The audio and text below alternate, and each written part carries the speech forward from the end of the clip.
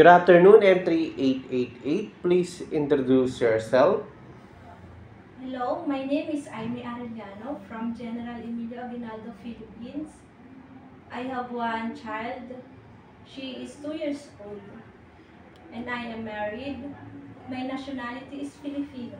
Okay. Do you have local experience here in the Philippines as a helper? Yes or no? Yes, I have How many years did you work? 3 years. Okay. When did you started working? I have started on June 2021 to September 2014. What is your main duties and responsibilities? Cleaning the house, caring the two children, and preparing their foods.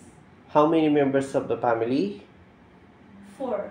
Age of our members? The husband and wife is 41 and 43. The two children is 11 and 3. What are you gonna do if the child is crying?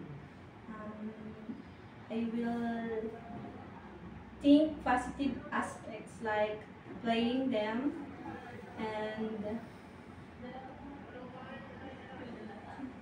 Is that all? yes, How can you put a baby or child to sleep? I sing a lullaby for him. Can you sing a lullaby or for the baby to go to sleep? English version only. Can you sing it? Um, I I sang it. Na, na, na, What about with lyrics or with words I don't like practice it. twinkle twinkle? Okay. Twinkle, twinkle, little star. Please continue, ma'am. Go sing it, please. I sing it. Baba, black sheep, have you any wool? Yes sir, 3 bags full. Okay, thank you. Why you choose Hong Kong to apply as a helper? Because I think that Hong Kong is similar the culture and tradition here in the Philippines. Are you afraid of dogs rather pets? Yes or no? No. Are you willing to accept the holidays as an employer? Yes. Do you eat pork?